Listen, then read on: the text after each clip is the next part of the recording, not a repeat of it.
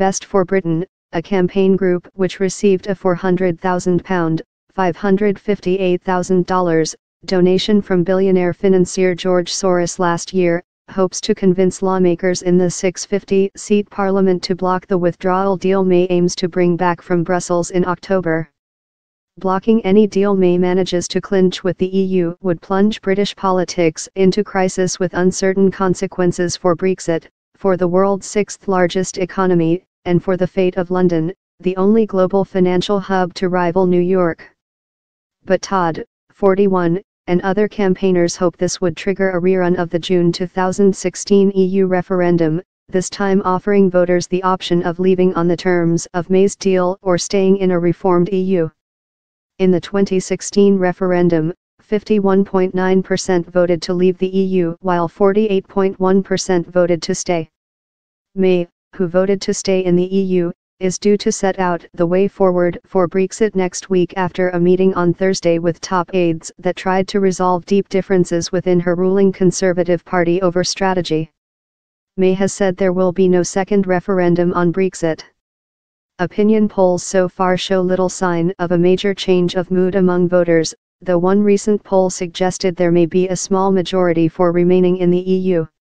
Asked how likely it was for Brexit to be stopped, Todd said, "We are sort of getting toward the 45% mark, we are nudging on 50-50, we are not quite there yet." She said the odds of stopping Brexit had changed from just a 1 in 10 chance when she started the job in early 2017. "The mood is changing, it is probably about even right now. The country is changing," she said, adding that the group was holding events across Britain and campaigning on social media. It plans an advertising blitz in coming weeks to convince voters to lobby their members of parliament to vote against Brexit. While May casts the Brexit referendum result as a vote against immigration, Todd said it had exposed a deeper malaise that has left large swathes of the population cut off from booming economic growth in London and southern England. Todd said Britain's political and business elite had failed to spread wealth and opportunity more broadly across the nation. Todd urged business leaders opposed to Brexit to speak out. "It is really important that people are not intimidated into not speaking up," she told.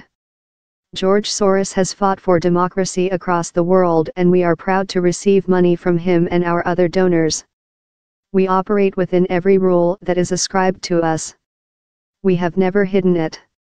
Best for Britain has raised nearly £200,000 in less than 2 weeks in a crowdfunding campaign. Soros has pledged to match £100,000 of that, while another donor, private equity investor Stephen Peel, has pledged to do the same, she said. "We have an ambitious plan that is multiple 7 figures.